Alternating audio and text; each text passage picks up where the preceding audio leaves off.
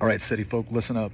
We understand that there are certain items from poultry that have gotten really expensive and you may be looking to buy some on the side, and that's great. We can hook you up, but understand something. You don't go rolling up to the first coop you see in the countryside and just say, I would like to buy a dozen eggs. It's not how it works. We don't call them that out here. They're called seeds.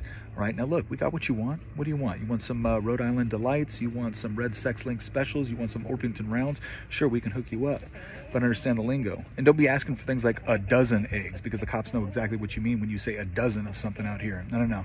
You can buy singles, you can buy unos, you can buy a straight six, you can buy a disciple pack, a double disciple pack. We will hook you up, but don't just come up and hand me cash like you've never done this before, all right? You put it in an envelope, you drop the envelope on the ground. I'm gonna nod in the direction of a brown paper bag that might contain your seeds. We're gonna pick up our respective items and go our separate ways.